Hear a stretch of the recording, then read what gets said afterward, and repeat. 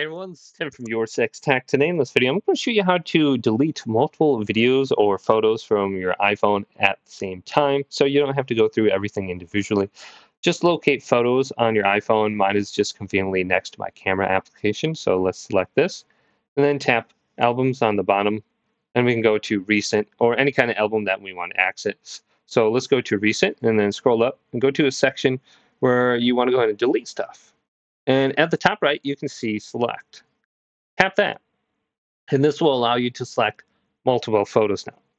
So let's tap all these ones with my computer on it, and there will be about 7 total. Now we have the option on the bottom to delete, or we can press the little button with the 3 dots on it, and we can adjust location, time, slideshow, hide, duplicate, or favorite those. So we have more options for that, but we can press delete. These items will be deleted from iCloud Photos on all your devices. They will be recently deleted for 30 days. Okay, so let's go to delete, and they are now gone. And I have some more photos up here that I can delete, and this one of me. So let's go to delete, and they are now removed from my computer or my iPhone.